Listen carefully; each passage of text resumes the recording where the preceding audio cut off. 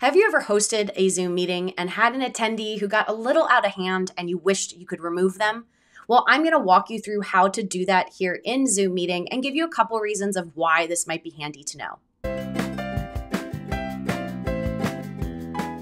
Before we get into it, I'm Logan Clements, freelance event producer. I do want to remind you to like, subscribe, turn on that little notification bell so you get notified every single Monday when I drop new videos. I love to talk about event production, event planning, lots of videos about Zoom, hybrid events, and more. So I highly encourage you to subscribe. And if you like more free content, I'm the co-host of the Better Events podcast with fellow event pro Mary Davidson. We drop new episodes every single Wednesday, and the podcast is all meant to help you learn how to create, host, and attend better events. Those episodes are about 30 minutes long, so they tend to be a little bit more in-depth than some of my videos here. So if you've been wanting more, I highly encourage you to listen wherever you listen to podcasts. All right, so we're talking about how to remove or block somebody in Zoom.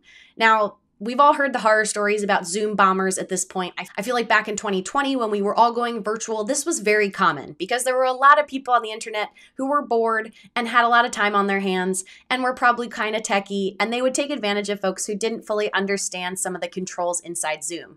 As an event producer, I have definitely seen this to be less frequent and less needed.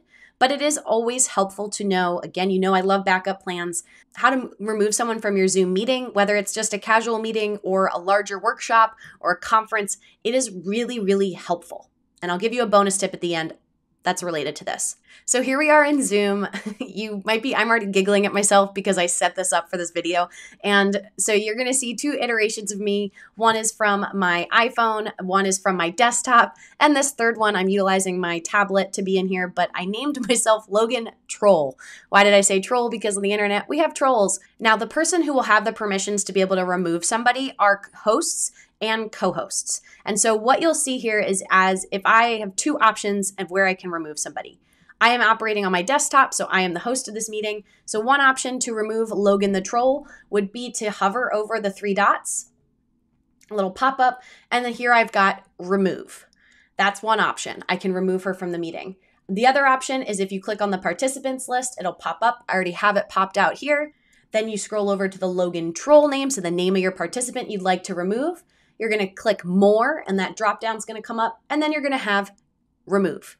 Now, before I hit remove to show you what it looks like, I do want to do a little bonus tip here. I often, if you don't want to be as aggressive as removing someone, an option here is to put someone in the waiting room. This will just pop them back out into your waiting room. You'll see them as a pop-up then that Logan Troll is in the waiting room. I've done this more if, not so much that someone has been acting out and I want to get them out of my meeting, but more maybe we're on a break or something where they're supposed to have logged off and then rejoin again, and that person hasn't maybe walked away from their camera, especially here where we can't see their video on. I don't know if someone's sitting there, but they might have just walked away from their computer. So I'll often just put them in the waiting room until we're ready for them again. But for this purposes, let's hit remove.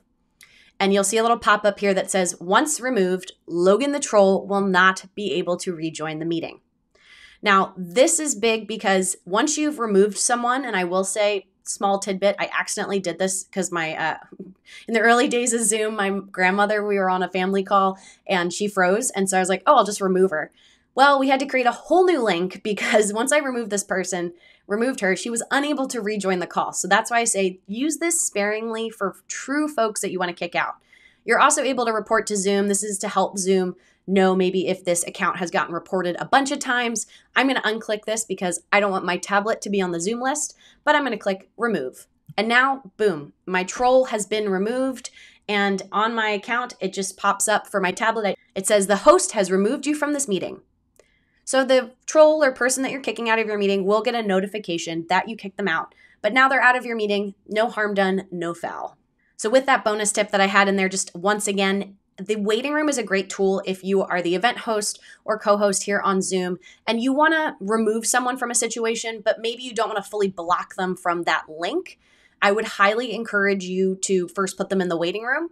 Then you could always let them back in and then remove them, or you can just let them sit in the waiting room the entire time. That's fine too. That's a little bit more of a passive move, but I would encourage you to talk through this with whoever your event client is, or if you're the host of the meeting and it's your event, think through when you would want to use that remove feature because you don't need to use it. I honestly have not had to use it very much or if anything, I haven't really had to use this at all in the last 2 years. We've had pretty strict Zoom concerns, but I would say be very prepared to use that, especially if you have a public event on Zoom, and especially if you've been sending your Zoom link publicly places. Almost 100% of my clients that I work with, we do not do this. They're all private events where we either know who's coming or it's a link that's just sent to a very specific invitee list, which then reduces the chances of getting a Zoom bomber or a troll in your meeting. But it's very helpful to have, and I often encourage you to think through this so that during the situation, during your event, you're not having to rethink through, oh, should I remove this person or not? You've already had that discussion with yourself or with the players at B, and you guys are all on the same page of when to remove someone. Well, I'm Logan Clements, freelance event producer. This is another installment of my favorite tips and tricks when it comes to event planning and running your own business. I drop new videos every single Monday, and I'll see you in my next video. Bye.